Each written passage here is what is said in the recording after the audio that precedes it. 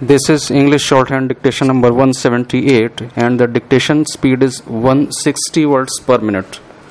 Ready? Start. In the present situation in India, the separatist tendency is very strong and provincial and local parochialism is more dominant than national feeling. While we are building up a federated India with complete autonomy of the units, we still have the problem of making India as a whole a strong and united country. I would make this further observation that I do not think that the reservation of powers in the central government is likely to affect the autonomy of the provinces. The reservation of powers as interpreted by the Judicial Committee of the Privy Council in the case of Canada has not had this overriding effect. It means a power that comes into existence in an emergency in a field not specifically allotted to the provinces. I do not think that the provincial autonomy should be really affected. The second thing I should like to observe in connection with this question of provincial autonomy is that this autonomy must be limited by the affording of protection for the interests of the minorities and of the depressed classes. As I visualize the situation in India as it will result from the new constitution, I find there will be certain provinces in which some communities will be in a majority.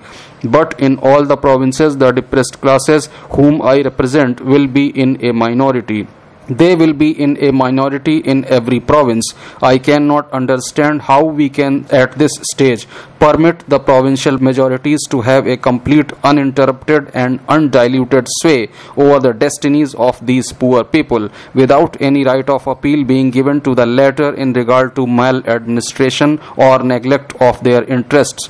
There must be some authority somewhere over and above the provincial government, which will be in a position to intervene and rescue them from any adverse position in which they may be placed by the provincial majorities. These are the three things which, in my opinion, must limit the autonomy of the future provincial governments of India. Coming to the question of the character of responsibility in the provincial governments, my first observation is that the whole question of responsibility in the provincial legislature is entirely dependent upon the kind of legislature that you are going to get in the provinces. Is the legislature that you are going to get in the provinces is a legislature which is going to be a mirror of the whole population of the province? Is it going to be thoroughly representative and not merely representative as a museum is, where there are a few specimens of every species for the observation of the general onlooker?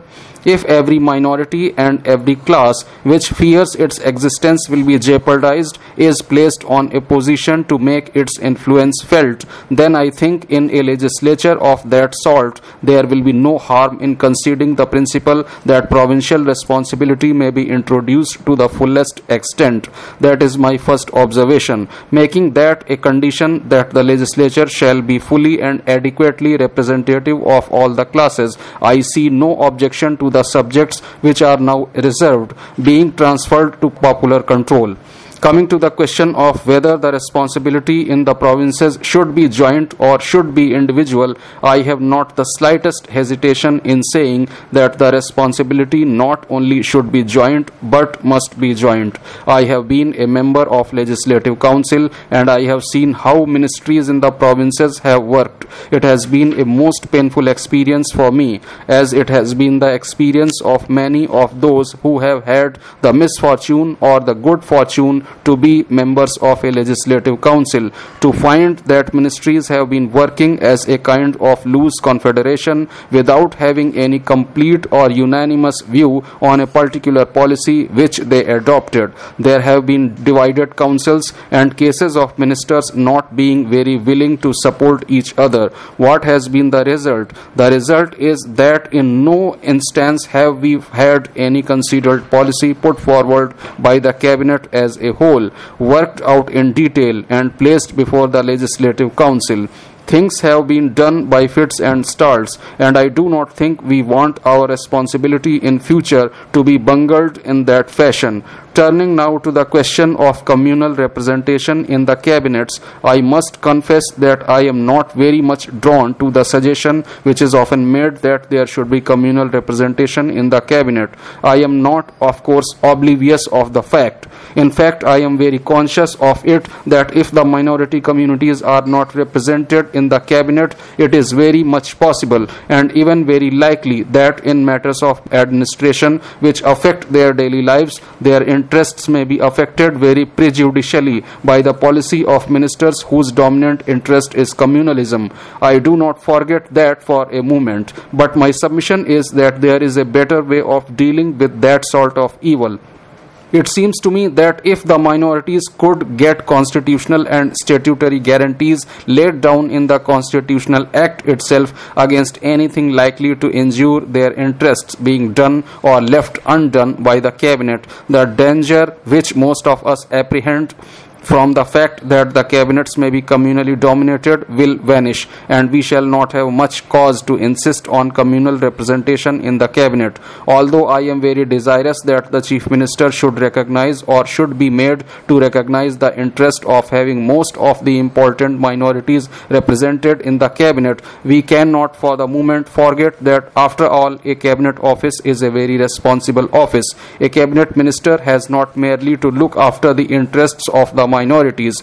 He has to see to the safety and interest of the province as a whole. That demands ability and competence. It does not merely demand a communal outlook, and it is from that point of view that I look at the matter. I should like to have the interests of the minorities and the depressed classes safeguarded in such a manner that constitutionally it would be impossible for ministers drawn from the majority communities to do anything prejudicial to the minorities or to neglect their interests. Coming to the question of the relations between the governor and his ministry, I think one thing is obvious, that no constitution can permit the governor the power to interfere in the day-to-day administration of the country if it is really to embody a responsible government and collective responsibility. That would run quite across the system of responsible government and collective responsibility. The ministry must be allowed to carry on the day-to-day administration on the basis of joint responsibility. When we come to the question of the emergency powers, it is suggested that it should be left with the governor. I find myself in a somewhat difficult position because I do not understand exactly what is meant. Is it meant that when an emergency arises, the governor should simply dismiss the ministry and have nothing to do with it and should promulgate whatever laws, ordinances or measures he thinks are necessary to meet the situation, notwithstanding the fact that they are opposed by the ministry? I do not know what is wanted. I can quite understand the governor should have the absolute, undoubted and unrestricted power of dismissing a ministry which he thinks is not acting in the best interests of the country. But I cannot understand how there can be responsible government in a province in which the governor is allowed to do a thing without a ministry. It is one thing to say that the governor should have a ministry with which he agrees in a particular emergency, but it is quite a different thing to say that when an emergency arises, the governor should simply disregard the ministry altogether. I think this point will have to be worked out in some deal, for I do not understand it. Coming to the question of the services, there is one observation I am bound to make. I quite agree in principle that with provincial autonomy, the power of regulating the services in a province should belong to that province, and that the provinces should have full liberty to Indianize the services as they desire and according to their means and circumstances. However, the observation which I feel bound to make is this: I cannot forget that Indians are communal minded. We do hope, and it is only a hope, that a time will come when all Indians will cease to look at problems from a communal point of view in administrative matters which are left to their charge. But that is only a hope. It is not a fact. The fact is that Indians do discriminate between class and class, community and community in administering such discretion as is left to them in their administration of the law. That is a fact I cannot get over. It is a fact from which I have suffered immensely.